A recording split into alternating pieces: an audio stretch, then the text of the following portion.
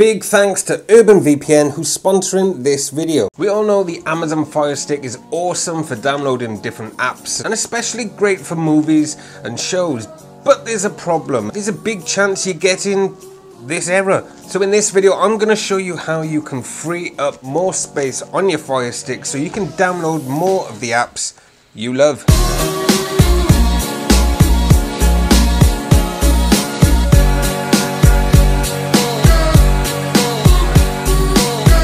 Yes, it is another Firestick video, and I had to make this because the Firestick upstairs in my bedroom just was doing my nutting with pop-ups telling me that the storage on my Firestick was low. So in this video I'm going to show you how you can overcome it.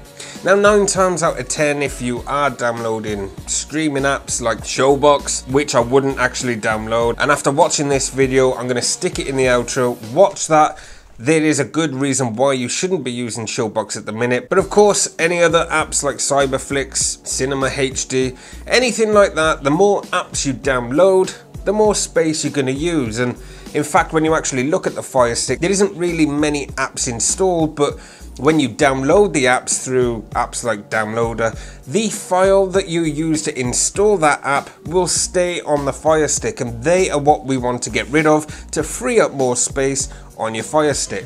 So here we go, we're on the Firestick. You can see all the apps are installed as normal, but what we're going to do is head on over to the Downloader app, which is that big orange app right there. And of course, as you're familiar with this app, this is what we use to download loads of different apps and install them to the Firestick. Now, quick tip, if you're looking for a great website with a lot of VPNs, movies, shows, app, live sports, then simply head over to streamdroid.org, and using the menu button you can head on over to your downloads or check out a VPN for Firestick for under $1. Now, I've done videos on this channel telling you guys not to use free VPNs unless they are from a trusted source, and I'll never bring you content or any message that would put any of your user info at risk, which is why I've allowed UrbanVPN to sponsor this video. I've already published a full review of their app that's available for Android, Windows, and also a Chrome extension. You can find it in the video description down below. UrbanVPN are a well-known free VPN. Unlike most other apps that are just clones of others, they won't sell or share your data, and they will hide your IP address and even unblock websites that may be blocked in your country, like Netflix US or even BBC iPlayer if you are in the States. You can change your IP address to play different games outside of your country, and they have over 80 servers to choose from, so you can connect to most countries around the world. I'll leave all the links in the video description so you can take advantage of a free VPN that just doesn't limit your bandwidth. I'll also leave a card in the corner of this video that will take you to the full review so you can check it out for yourself. But it is available on the app market, but of course all the links will be down below. And again, thanks to UrbanVPN for sponsoring this video. Anyway, for the sake of this video, we are going to check out the files that we've downloaded. So if we head on over to files, you can see there are only 2 there. That's because I've deleted them from the Firestick because there was loads of different apps. So it might take you a while, but you may have a few more than me. And all we're going to do is delete these apps, nice and simple. And to do that, we're just going to use that menu button, head on over to delete, and that's it, it's gone.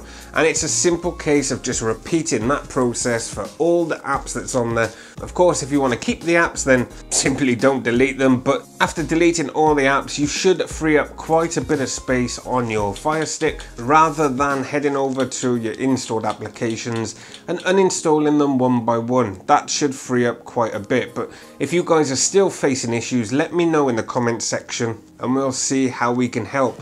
And that's it. You can see how easy it is, but now you have more space. And what I would recommend is anytime you download apps through Downloader, once you've installed it, just click the delete button and that will delete the installation file from your Firestick, which will give you more space to install the apps that you love. And of course, if you are looking for some of the latest streaming apps, I'll leave a link to StreamDroid down below, which has loads of different downloads on it, but I'll keep that for another video.